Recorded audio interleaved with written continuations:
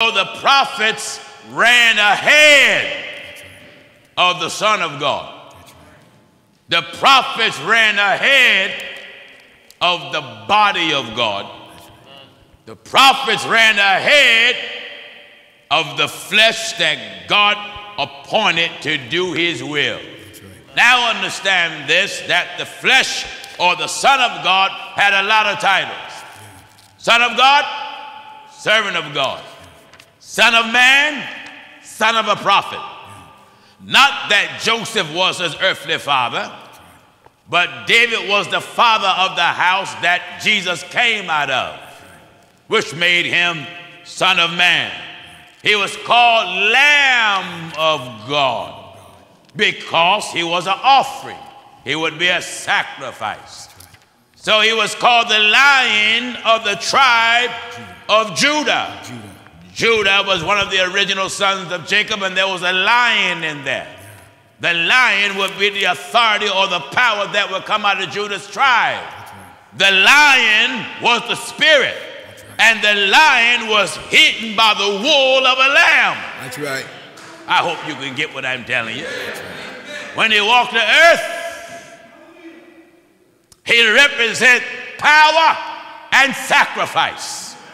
Power and sacrifice. In the natural, a lion don't represent no sacrifice.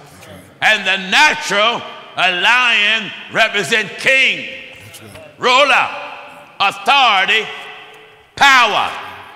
So he's called the Lion of the tribe of Judah, the root of David. The lion was in the root of David. The lion was in David's house. And when he got in David's house, you couldn't see the lion, but you could hear him when he roared. That's right.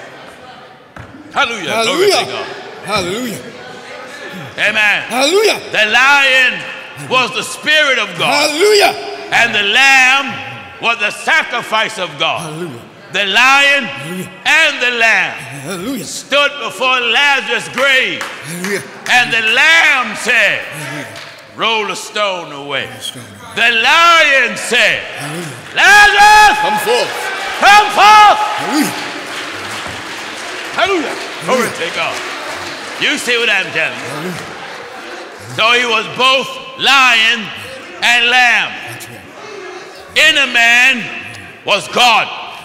Outer man, Son of God. Inner man was Jehovah. Outer man was the offering set aside to be offered up by the high priest that abideth forever. Glory to God, which is Melchizedek. That's right. Hallelujah. Glory to God. All right, listen at this now. And he went a little further and fell on his face. And then I have to go all the way down to where Dan the man stays at, because when I walked in, he was asking such a good question. Where the Son of God come from? Very good question. And the world been asking that question for years, and nobody can answer without revelation, without understanding. That's right. All right, get this. And he went a little further and fell on his face and prayed. He did what?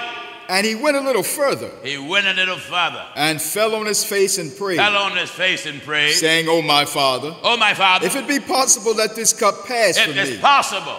If it be possible." God wasn't praying. Flesh was praying to God. That's right. Understand this, viewers. Son of Man was a human body with many members. Eyes, mouth, hands, toes, feet. The purpose of the Bible talking about the members, because the members of the one body represent the members of the church, which is the body of Christ. That's right. For as the body is one. Listen. Now the book of 1 Corinthians chapter 12 and verse 12. As the body is one. As the church is one. As God's people are one. And has many members. Have many members. And all the members of that one body. All the members of that one body. Being many. Are one body. But yet one church. So also is Christ. What? So also is Christ. Yes, one. That's right. One Christ. That's right. Head of one body. Head of one church. So the flesh began to cry out to the Spirit. Oh my Father. Oh my Father. What was he doing? Leaving an example for the church, letting you know the way the church get when they don't want to do what God say do. That's right. They want a way out. That's right.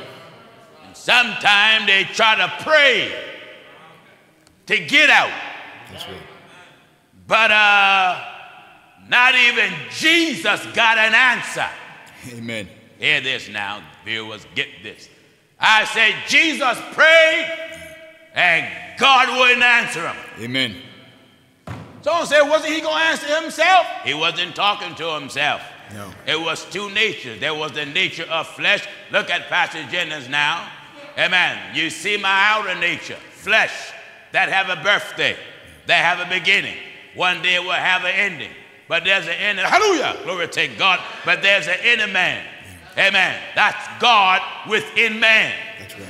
God in man. That's right. When God is in a woman, God is not the woman, but that's God in a woman. That's right. To wit, God was in Christ Jesus. God was not the man. God was in the man, and then the man had the title of the God that was in him. That's right.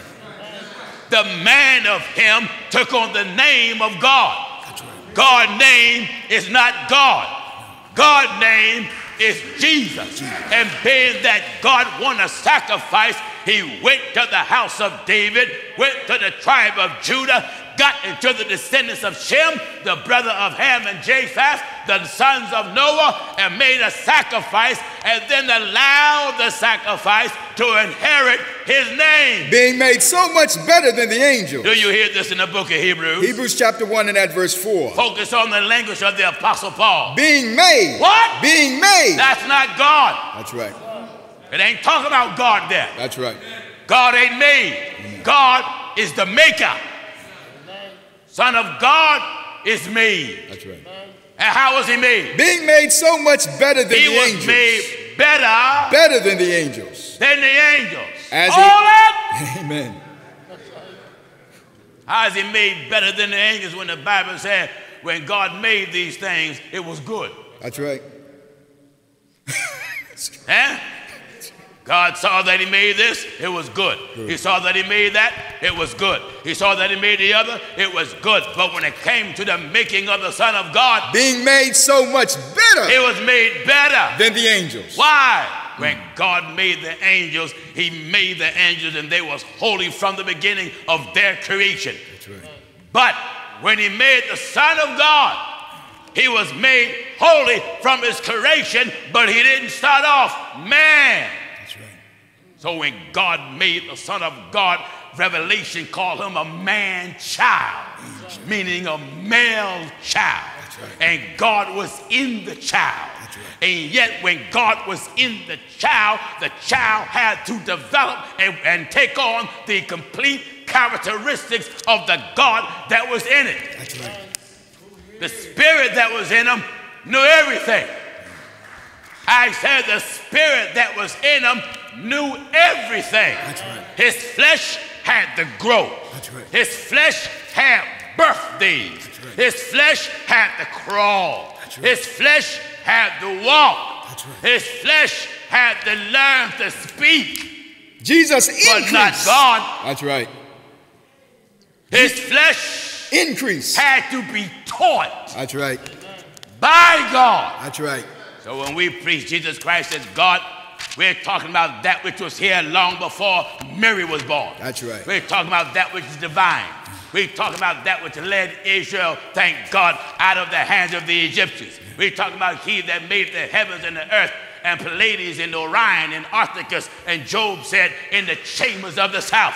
We're talking about spirit. We're talking about that which was here before Mary was born. There's a separation in the nature of God and the Son of God, just like there's a separation in the nature of the Holy Ghost and the human family. That's right. When God come in us, that's the Holy Ghost. He come in you to straighten out your temple. He come in you to govern your temple. He come in you to teach your temple. But your temple is not God. That's right. That's right. That's right. Amen. but there's a separation in your nature. That's why when a man dies, there's a separation of two different locations of his being. That's right. Give me the book of Ecclesiastes quick now. Amen. Just like when God made man, one element came from heaven. Another element came from earth. That's right. And when man died, those two elements separate all over again. In the book of Ecclesiastes. Let's get man's creation first, and then let's get man's death. Listen to me good now. In the book of Genesis, quick. Amen. When God made Adam, amen, I want to show you the two elements that came. One from above, one from beneath. In the book of Genesis. And when man died, one go beneath, and the other part go above. That's right. All right, follow me and hear me. Let me educate you, and I'll stitch you up good with Jesus. Dan the man stays Jack, he start off the sewing machine, and thank God I just want to keep threading the needle, you know. Amen. All right. Genesis chapter 2, we're at verse 7. Follow me. And the Lord God formed man. Listen good. And the Lord God formed man. Lord God formed man. Of the dust of the ground. Of the dust of the ground. And breathed right into his nostrils. Right then it shows you where man came from. That's right. Man is a product of earth. That's right. Man come from ground. That's right. But in order for man to move, what happened? And breathed into his nostrils the breath of life. That didn't come from the earth. Right. That came from above. That's right. Why? Because life is a gift. Yeah.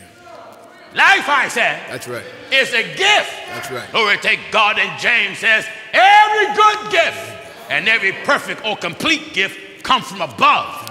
And it comes down from the Father of lights, of whom there is no variables, no shadow of turning. So when man was created, his body came from earth and his breath comes from above. Now look at what happened to you when you die. Now in the book of Ecclesiastes, chapter 12 and verse 7. That's what? Then shall the dust return to the earth. What?